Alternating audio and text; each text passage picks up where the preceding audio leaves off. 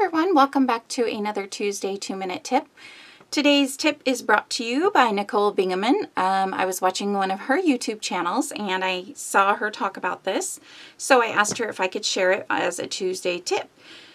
So what she was talking about was when she's in the mood to craft, but not really scrapbook, sometimes she will take some of her dies. She has some dies that are her favorite dies. You know, we all have kind of like our favorite materials or favorite tools. So she will take her dies and run them through her die cut machine multiple times using some scraps. For this video today, I'm going to use a couple of my favorite punches, and just to make it quicker and easier for you to see. And she will just punch out a bunch of, you'll have to forgive me, my heart punch is sticking a little bit here. But she will punch out a bunch of that shape, or die cut a bunch of that shape. Like I said, either one would work, a die cut, punch, anything. You could cut it out with scissors if you just wanted the same shape. Circle punches, you know, anything like that would be good. So I'll just do a couple more here. This is a good example. This is a great punch to use because you get a bunch of different dies, and I will leave a link below. This is a really neat punch, scrapbook punch. Same thing here, just take some scrap, and this is all scrap white cardstock that I have. You can use colored, but I will talk about that in just a moment.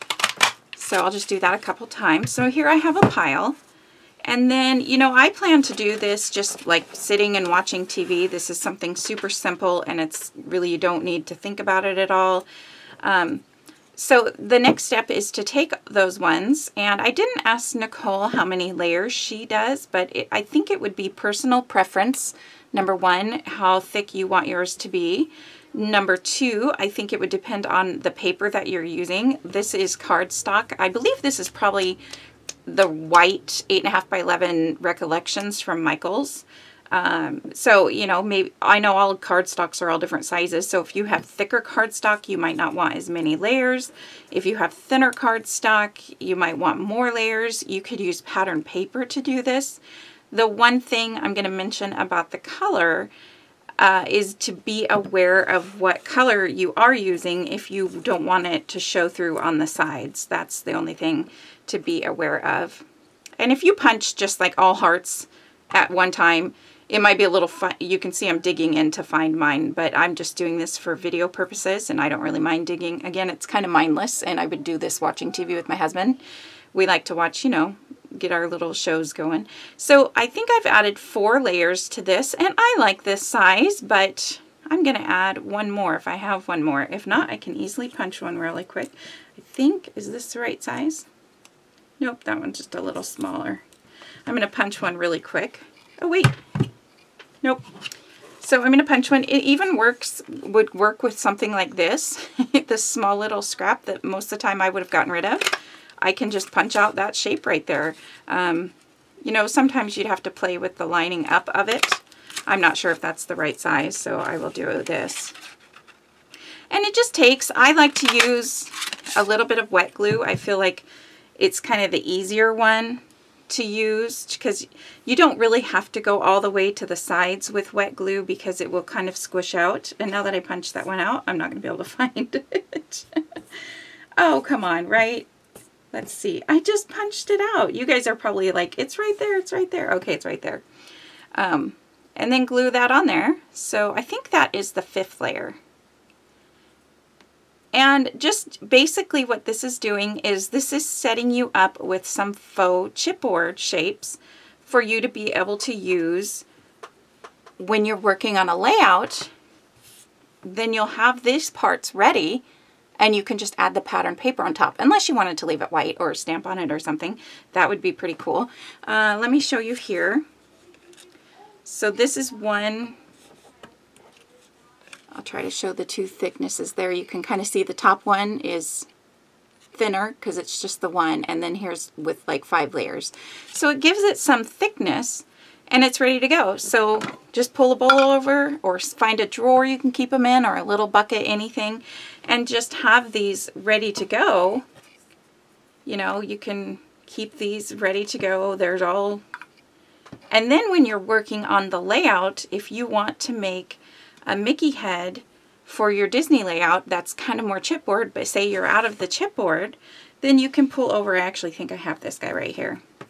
Say I punched this out because I was going to use this on my collection.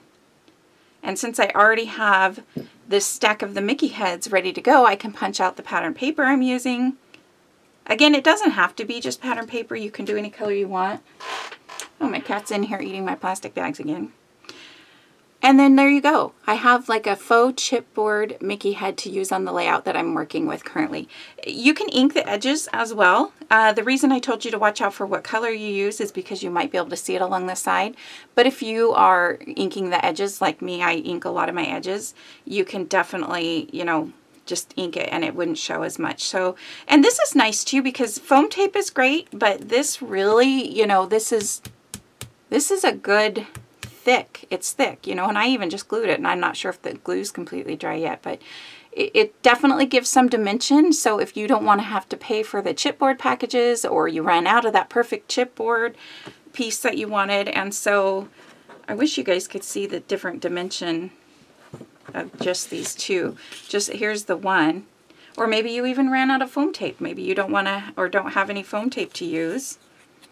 You can kind of see, can you see the difference in the height of those? And I'm sorry, I know this is longer than 2 minutes, but it won't be too much longer.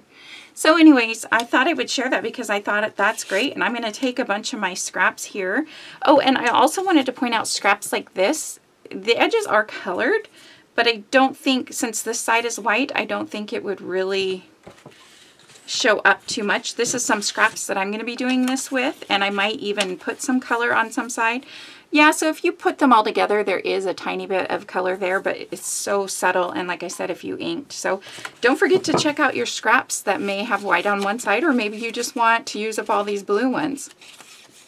Or, you know, all these tan brown ones. You know, you could punch out a bunch and then leave the polka dot on top and have them pre-made with the color too. You don't have to just leave them white.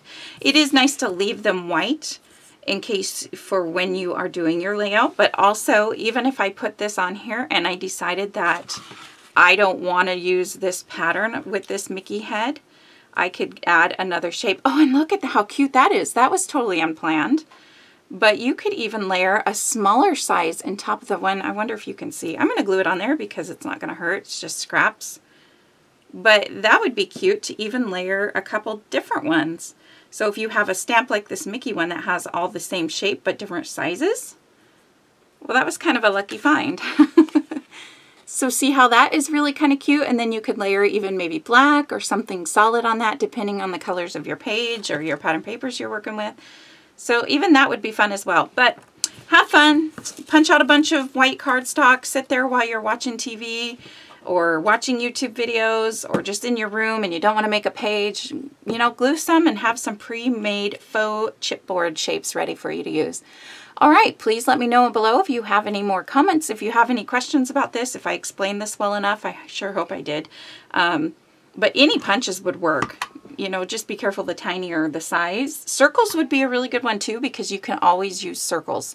Any, you know, circles, just whatever, squares as well, butterflies. I'm trying to look at my punches now. So you could even, if you really wanted to go crazy, maybe try it with a couple border strips. But anyways, all right, I will talk to you guys later. I hope you like this 2-minute tip video, and I will see you next Tuesday. Bye, guys.